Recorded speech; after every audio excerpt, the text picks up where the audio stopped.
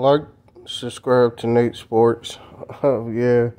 We're gonna get into the topic about why I blame LeBron for um this weak league. We all know he is the face of the league, LeBron James. Um, well, I say what he put into the game that he didn't bring the intensity. I ain't gonna say intensity. He brought all the excitement back to the game from just getting moved to um, Miami and just keep jumping from team to team. He give people to talk about excitement, and now the other players is doing it too. So it give people to keep talking about something in the league. But what I say that he took away from the league, that he didn't. He took away the rivalries. He came friends with everybody that he played against.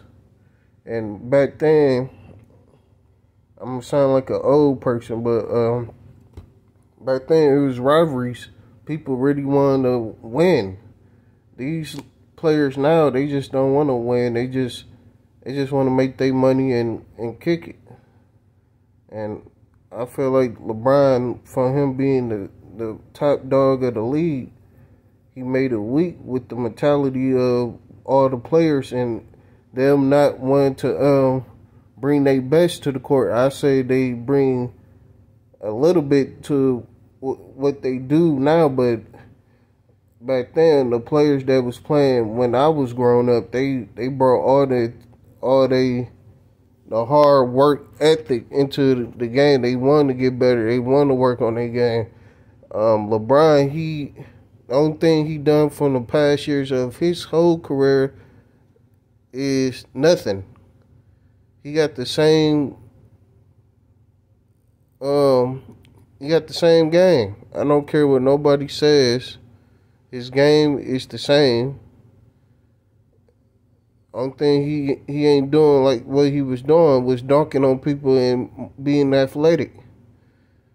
All his athleticism is gone. You could tell from the series with Denver that he's old and he need to retire.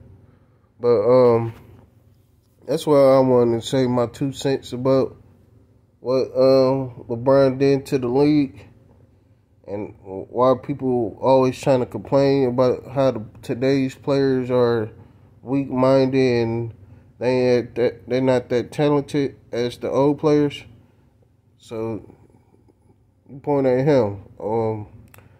Subscribe to Nate Sports, and I'm out.